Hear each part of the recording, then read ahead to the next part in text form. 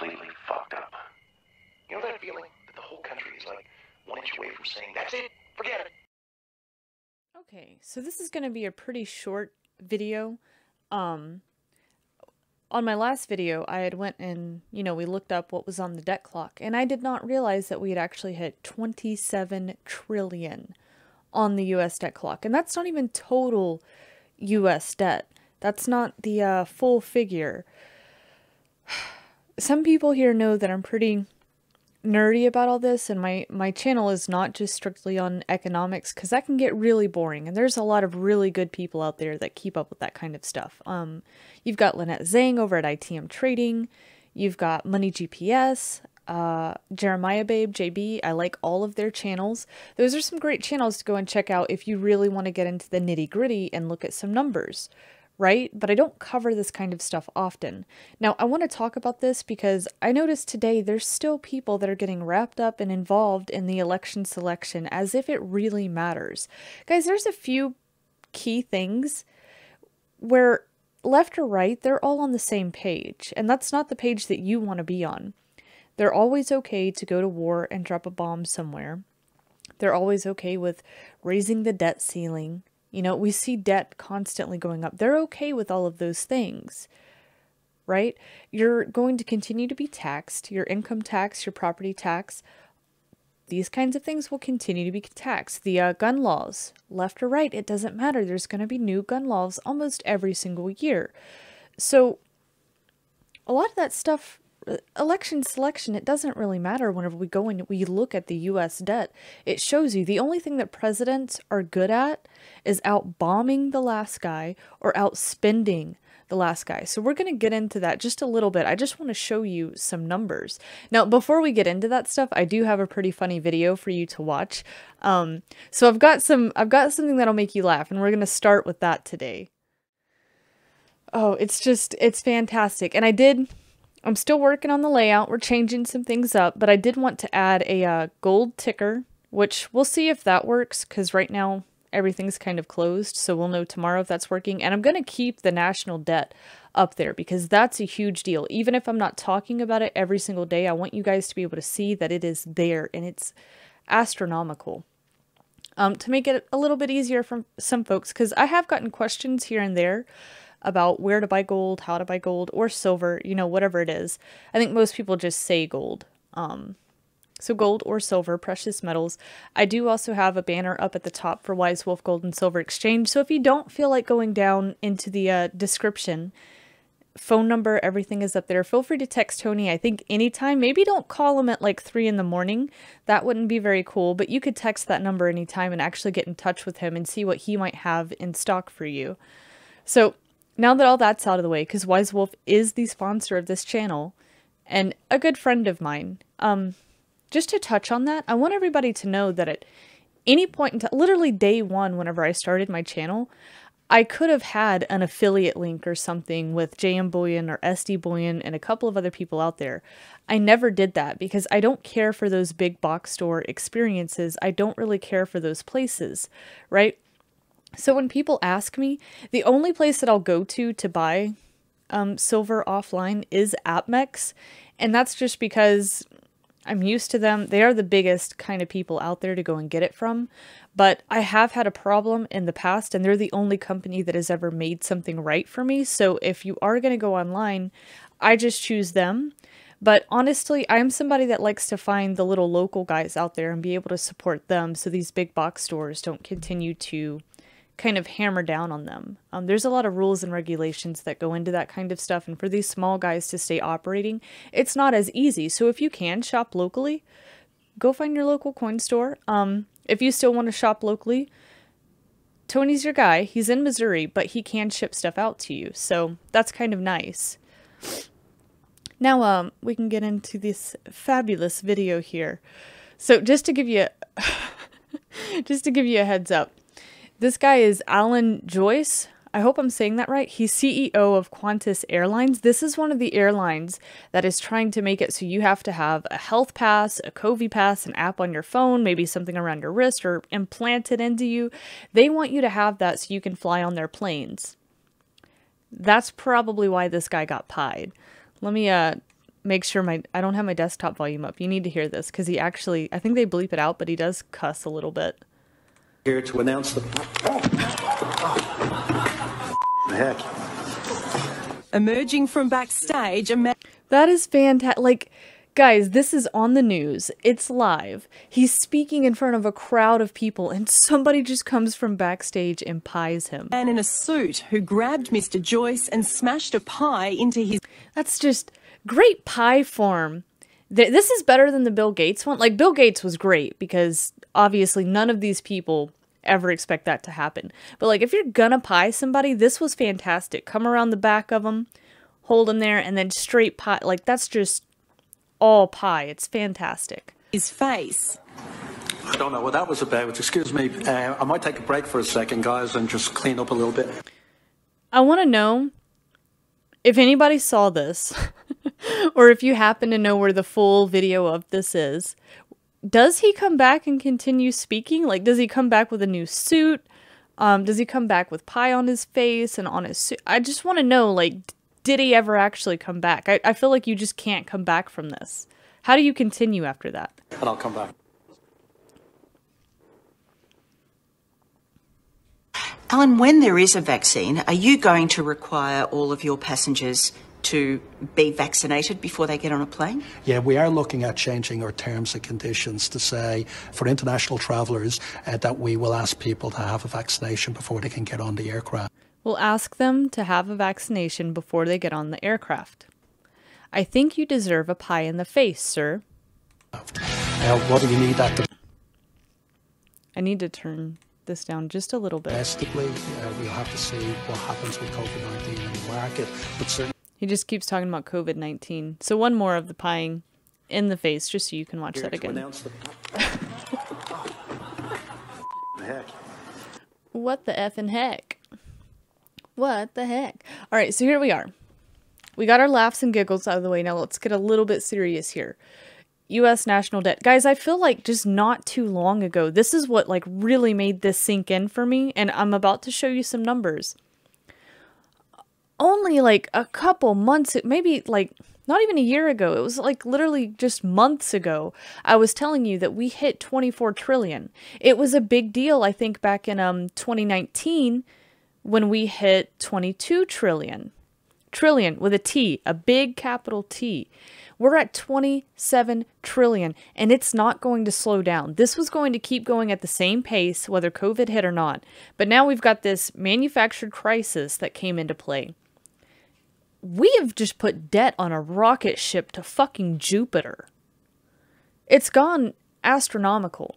The total, U.S. total debt is 85 trillion. Now, that actually has to do, that includes the household, businesses, state and local governments, financial institutions, and the federal government, while as the national debt, national public debt outstanding represents the face amount or principal amount of marketable and non-marketable securities currently outstanding. And people think that this is okay. It's not okay. If you want to see how not okay it is, I don't know if you guys can see this. Yeah, you can, I think. If I come over here to U.S. gross domestic product, it's only at 21 trillion. That's not good. We have way more debt than what we can ever pay off. This is impossible. This alone right here. Screw everything, just erase every other problem that we have in the good old US of A. This alone is why it doesn't matter who gets into office. This alone. It can stand by itself. It is such a problem. We're literally looking at the everything bubble. So now if I come and I take you over here, this is debt we've got from 1929 all the way down till recently. So I'm going to scroll slowly here. And if you look over here, this is debt to GDP ratio. Notice how both sides just continue to uptick. I'm just going to scroll slowly till we get into the present, okay? And then we'll talk about it a little bit more. Right here is the first time that we had 103% for debt to GDP ratio. So what was going on then? It was the Cold War. All right, now let's keep going. Keep going. Notice it just keeps going up.